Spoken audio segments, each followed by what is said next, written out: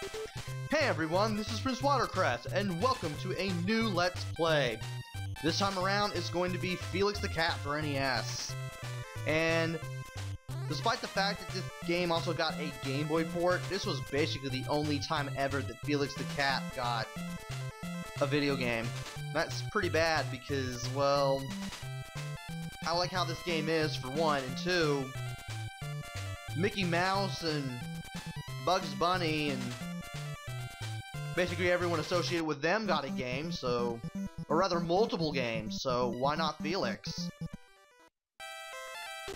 Ugh. Anyway, we got the professor here, and apparently he is not happy that we exist, and he has captured Kitty. In exchange for Kitty, he wants the magic bag.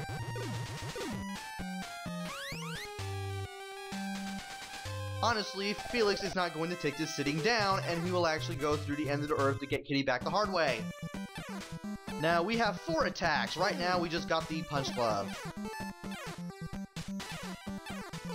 As we'll see soon enough, that there are other ones that you will be able to get. Those milk bottles will serve a purpose later. I'll explain that on the way. Let's see here.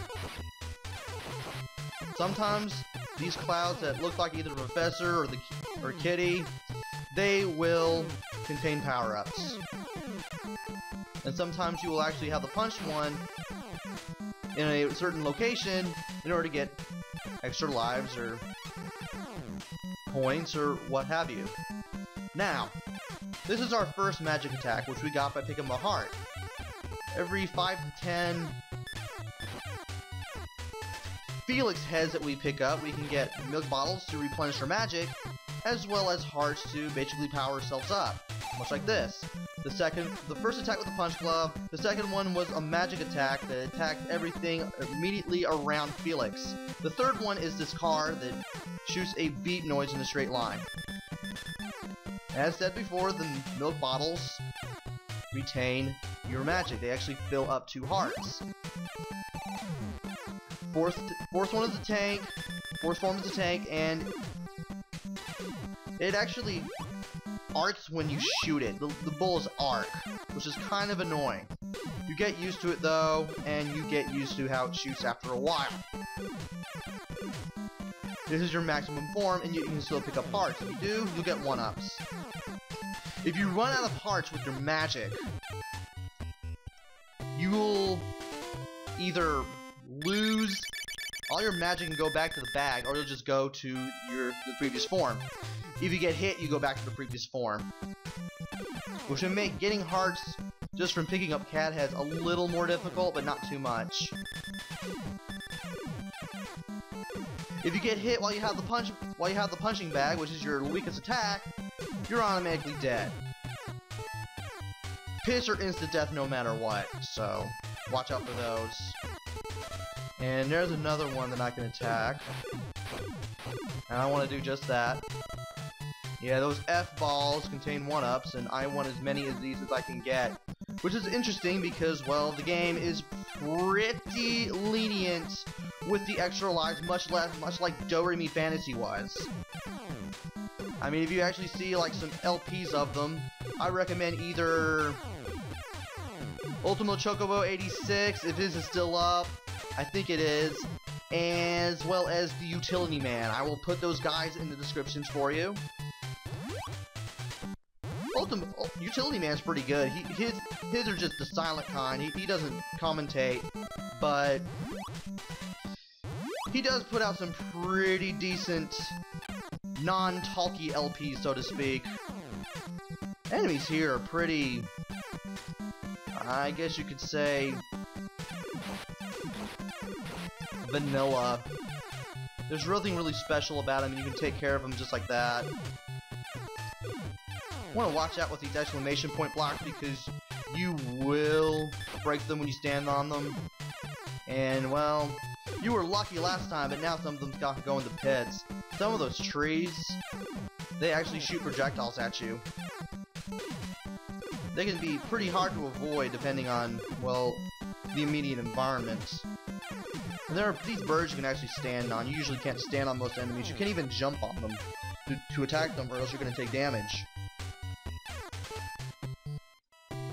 Every time you make it to an exit, you basically get 200 bonus points for every heart you have left, and then you get a time bonus. You usually have 2 to 3 levels in each world. And at the end of each world, you will fight a boss.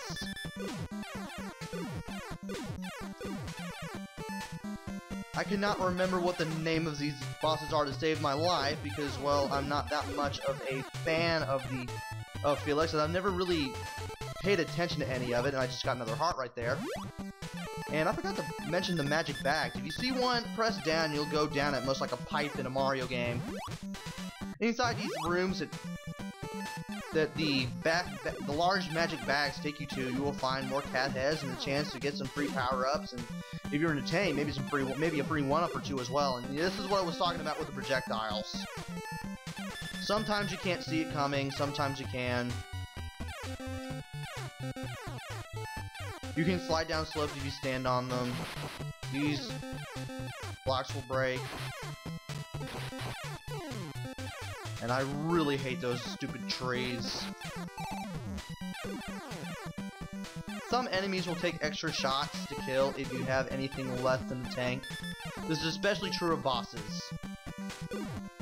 They all take multiple hits regardless of what form you have, but the strongest one always does the most damage and the least amount of hits.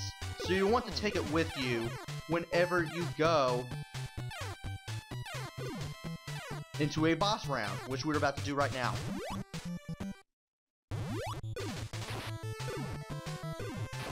And I forgot what this guy's name is.